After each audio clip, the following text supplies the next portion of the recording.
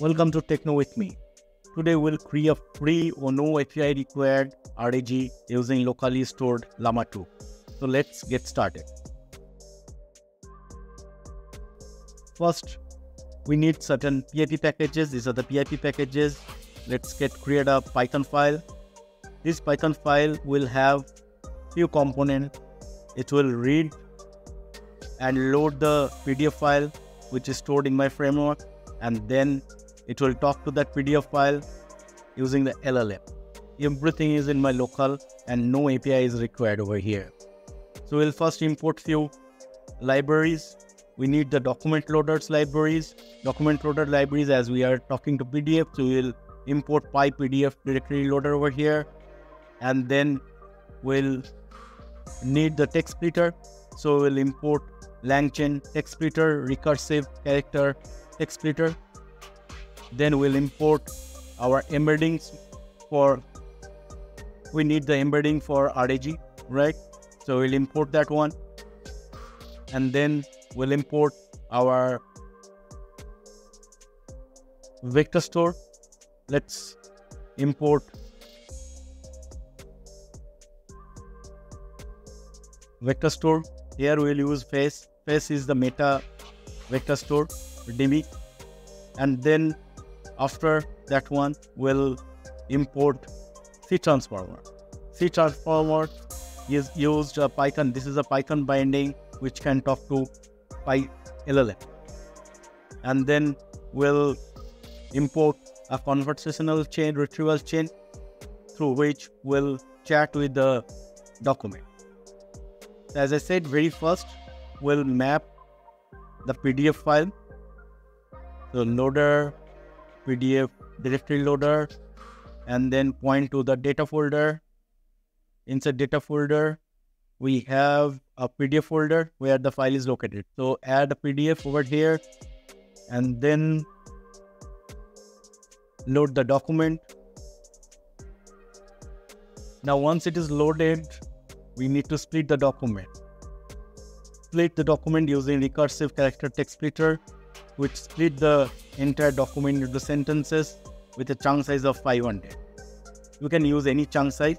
I am using chunk size 500 and chunk overlap 0. Then split the entire document. After splitting, we will embed it. Embedding is nothing but convert the entire split into a number format so that LLM can easily identify the near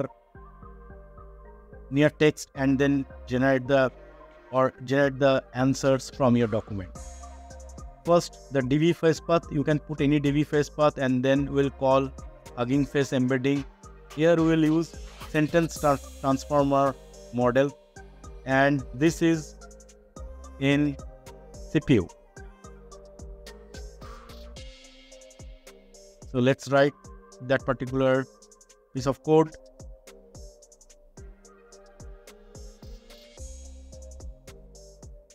Once that is done, we'll use FAISS library.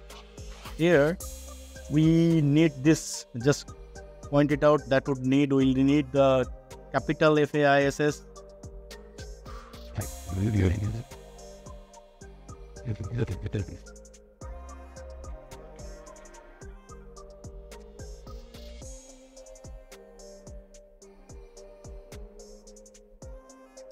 Okay, we'll use the text and the embedding, and then we'll save this entire split document and embeddings into the vector DB. So once we run this particular program, it will split the document, create the embedding into our own local framework with a vector store new path. Now we'll talk to the LLM. So we need the local LLM setup. This is the local LLM downloaded. We'll create the LLM with C transformers. The parameters is required.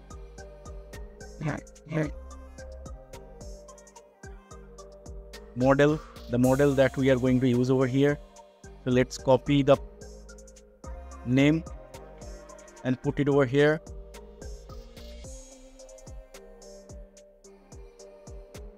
and this is a Llama, and the token number we are going to use, you can put anything. I think maximum token it allows 4095, and temperature 0.5. Anything between 0 to 1 you can use as a temperature. Then we'll build a conversational chain and conversational retrieval chain from LLM.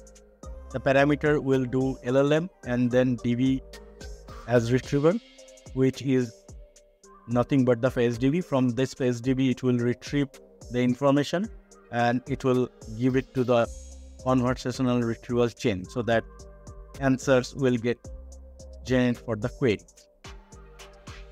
And you can add the source document as a true or false.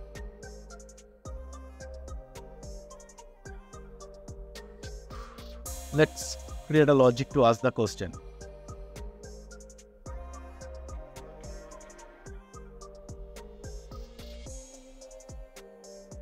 We'll take the user input, ask a question to the document, and we can have a logic to quit that particular chat. If user enter, exit or quit, we can stop that particular chat.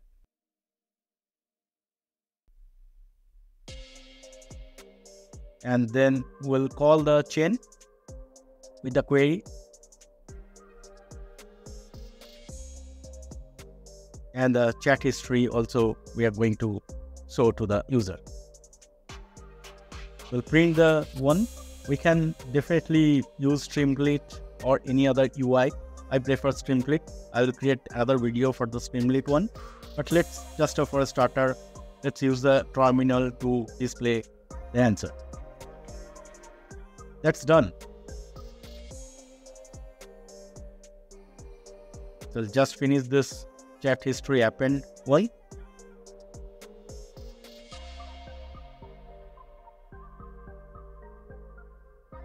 So these are the import part, and then this is split, this is embedding, this is LLM setup, this is conversational retrieval chain, and this is our logic to ask the question.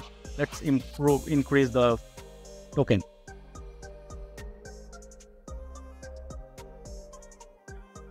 Let's run the program.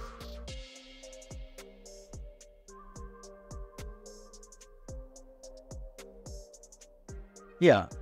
You can see summarize the document.